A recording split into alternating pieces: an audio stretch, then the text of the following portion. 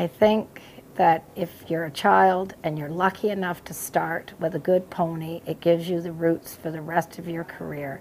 And the pony is not just it's not just for competition. He becomes your friend, he becomes your ally.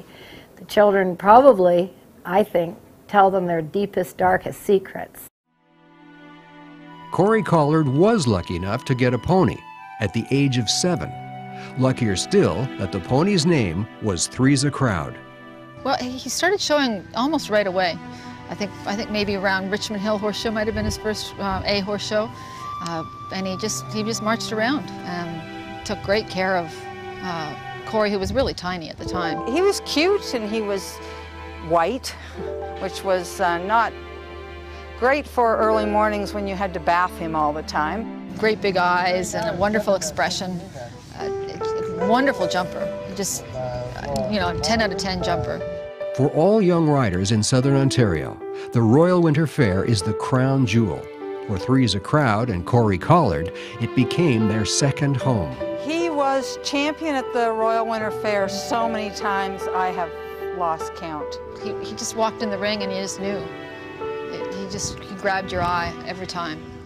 My sister Corey was very good at money management, and she was quite young. She was maybe 7 or 8, and my parents had given her about $50 to start her off in the year. So she used her $50 to make entries at the first horse show, and by the end of the horse show, she tripled her money. And they never had to give her money again for her bank account. Three's a Crowd took Corey Collard on the ride of her life, giving her a childhood full of memories. There were trophies and ribbons, and just like life, the occasional dose of reality.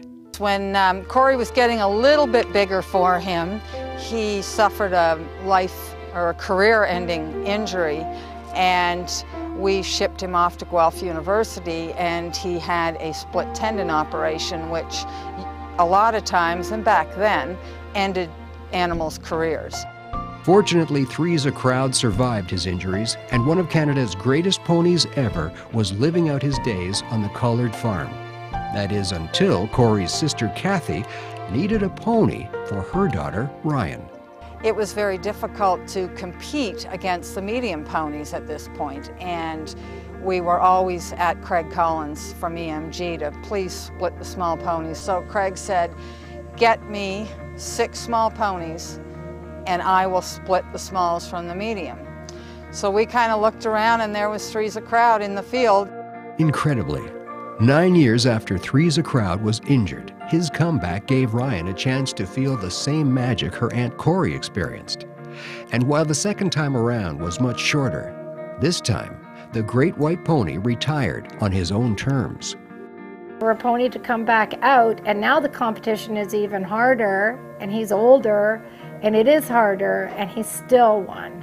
My greatest memory was the last class he ever showed in, and Three's a Crowd showed with Ryan at the age of 7, and when he went around the ring, I had tears in my eyes because he went as well as he had ever gone years and years before with Corey, and he actually did win the last class he showed in. Today, Three's a Crowd's legacy lives on every day in both Ryan and Corey.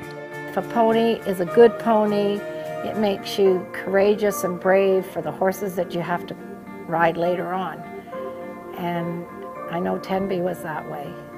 Watching Corey ride now and knowing how much he had influence on developing her riding, it gave her a lot of confidence, and see her win now, it's just, I'm sure it has a lot to do with him.